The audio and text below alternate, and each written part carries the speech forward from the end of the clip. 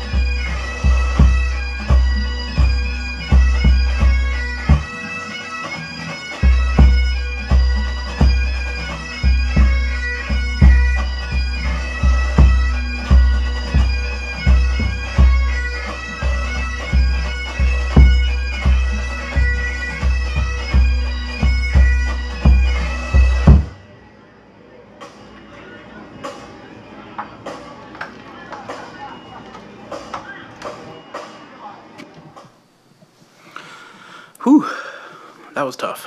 So what did you think? Not my best effort, I know.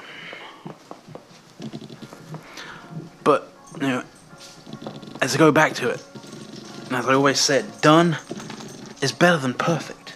It's about the experience, right? I did it because I wanted the experience. And, you know, there's several other bass drummers out there that are better than me. Absolutely. So, you know, I'm not gonna, you know, I'm probably not even gonna place in the top 3.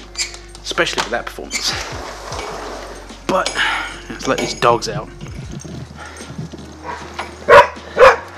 But, you know, that's what happened. Ooh, hold on. You're all kinds of blown out. Let's fix that.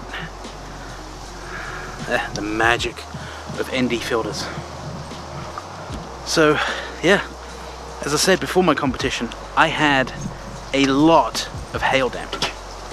And just coming round to the side of the house, as you can see, probably right up here behind me, all on the side of my house here, holes in everything. And so that's crazy. I got to talk to insurance companies and get them to fix all these things. Look at this. I mean, that's insane. You know, golf ball size hail.